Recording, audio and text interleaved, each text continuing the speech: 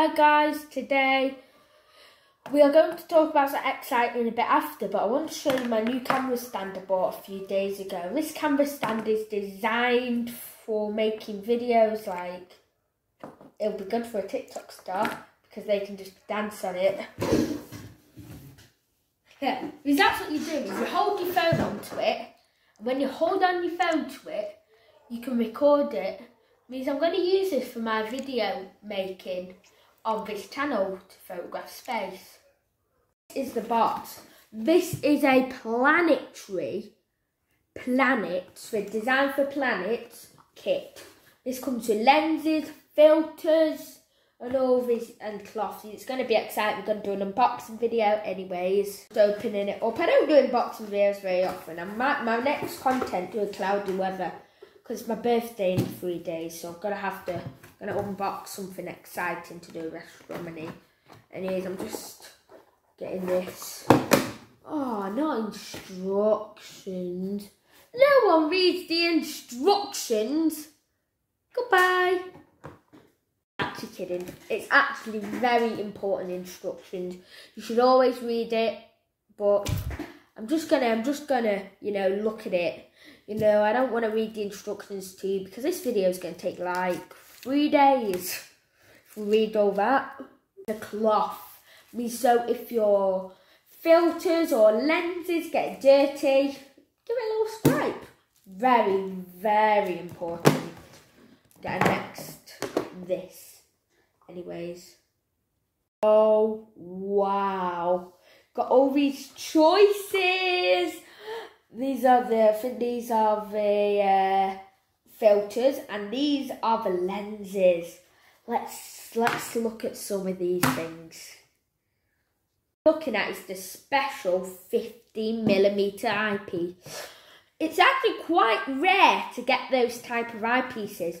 Normally it's a 10 or 25mm, so it's nice to be kind of in the middle. This eyepiece work quite good on the planet. It's like, there's nothing really to look for. It just looks a little bit murky. Nothing interesting. Nothing in the sky. Anyways, let me show you the 9mm. Anyways, that's it. Anyways, let's just put it back in. See ya. Right now, we've got my next equipment. This is the 9mm lens. The 9mm is quite a lot more powerful. So I'll show you right now. This is taking ages. Right, this is it. You can see the gap's a little lot different. I'll even improve right now the gap between the 15mm, comparing it to the 9mm. You'll get the difference. I saw you'll get the difference. The 15mm comparing to the 9mm. There's a little difference. How can we get it to the same? There we go, you see the difference now. Put the lids on, we're going to show you the filters now. This is an exciting part. I've safely put it back, but now I'm going to show you the moon filter. So when the full moon appears really bright, that happens mostly in winter time, where the moon is like too bright to look at.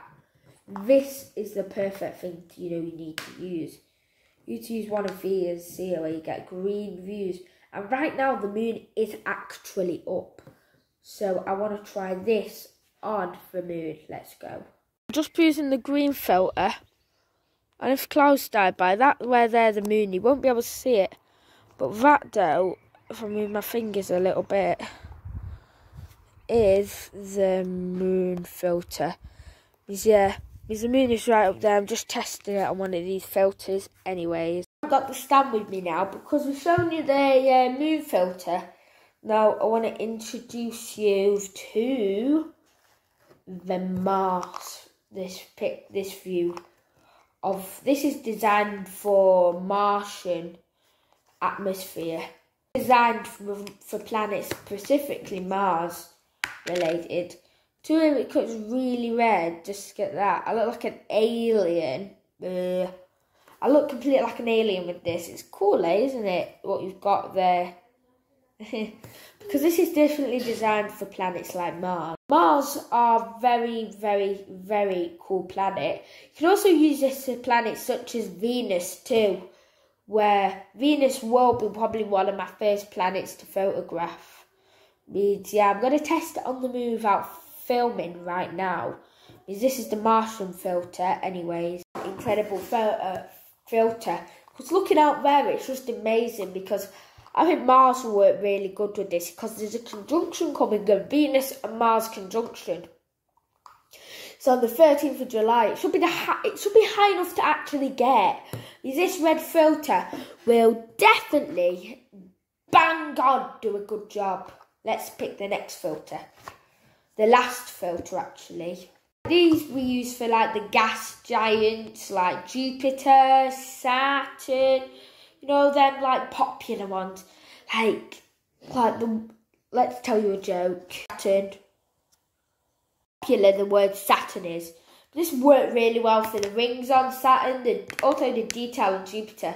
I want to see if this makes you more like an alien. Let's see. Oh, yeah. Let's see if we get it in camera. Okay, this looks kind of cool. At least I'm going to test it outside. This is a pretty cool plan. Pretty cool filter. I think you should give it a try before we end the video. I tried it. It was a pretty decent filter actually. I like it a lot. Anyways, if you like this video, please subscribe. I keep saying this every video. I don't post for a week, but I will post a bit more again. Guys don't look very good. So unboxing videos, my birthday very soon, and we do another unboxing video. I sure get something Astro equipment wise.